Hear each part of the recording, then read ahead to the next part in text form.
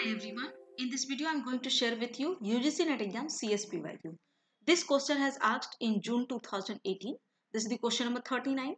Perform the following operation for the binary equivalent of the decimal numbers minus 14 base 10 plus minus 15 base 10. The solution in 8-bit representation is what?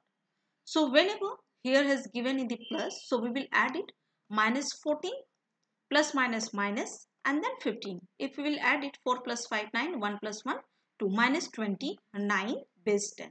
Now we will convert to the binary, and binary to decimal we knew that very easiest method, that is the power notation of 2.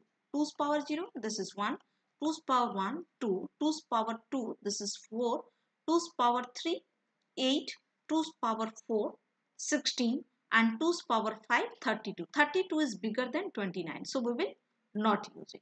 So from 16s we will take, so 29 minus 16, 9 minus 6 3, 2 minus 1 3, more 30, 16 plus write 1, 8 plus 4 12 plus 1 13, and this is 0. This is the 29 representation, 29. So now 8 bits we will take. So this is the 4 bits, more 3 bits 1. So 0 0 0, and this 0 for the sign bit. Sign bit. And this is the plus 29, that is why we will put 0. Now 2's complement. Why we will represent in the 2's complement? Because it is the negative value as given. Okay, and if some question has written in the find out the 1's complement, that times we will use it in the 1's complement. Otherwise, whenever negative value is given and binary notations form answers as given, so that times we will find out only the 2's complement. So now in the 2's complement, you knew that very well.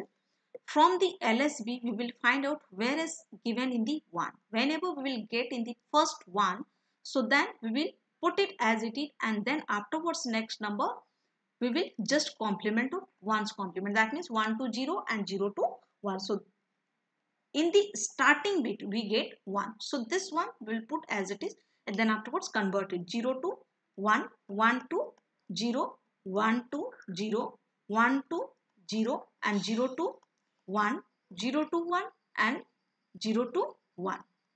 So this is 1 1 1 0 and 0 0 1 1. So first 4 bit is 1 1 0.